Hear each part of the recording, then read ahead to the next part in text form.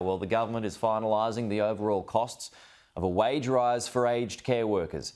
As the sector's budget sees a blowout of almost $5 billion, aged care costs are now the government's fifth largest spending measure, with the pay hike alone projected to cost $8 billion over the next 4 years. Treasurer Jim Chalmers blaming the previous coalition government for neglecting the sector. Budget figures next month will show aged care costs running to almost $30 billion this financial year, $2.5 billion more than was anticipated in the October budget.